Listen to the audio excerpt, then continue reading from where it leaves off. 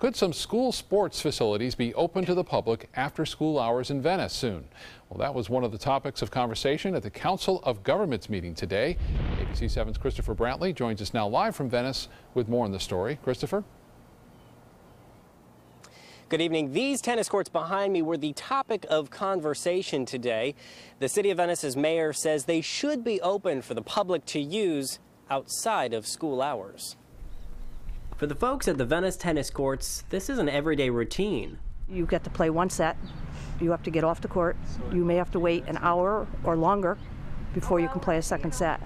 Problem for them is tennis is an everyday routine for many people. In a Council of Governments meeting on Thursday in Venice, Mayor John Hollick brought that issue up.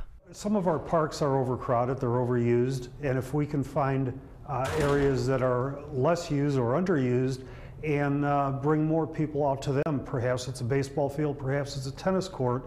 In the meeting were representatives from Northport, Sarasota County, Longboat Key, and the Sarasota School Board. The one thing they're not making any more of is land, and we have some land, and we ought to figure out a way to make it available. Hollick's idea would open Venice High School's tennis courts to members of the public outside of school hours. Superintendent Dr. Todd Bowden liked the idea. You know, our schools wrap up business at 3:30, 4 o'clock every day, so you have that window of time at the end of the day and all day Saturday and Sunday. Before this might happen, the different governments would have to address topics like liability and security, and also how to fence off the school property so the public can't enter the school area during business hours, while ensuring that when students use the courts, they can't just walk off the property.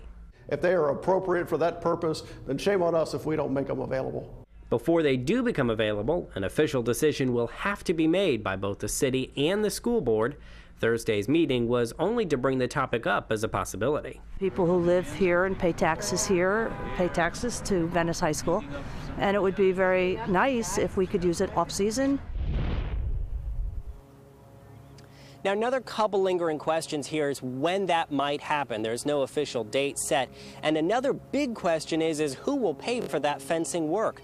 The Sarasota County School Board Chair Carolyn Zucker made clear today that the school board wouldn't shoulder the cost alone. Live in Venice, Christopher Brantley, ABC 7, your Suncoast News.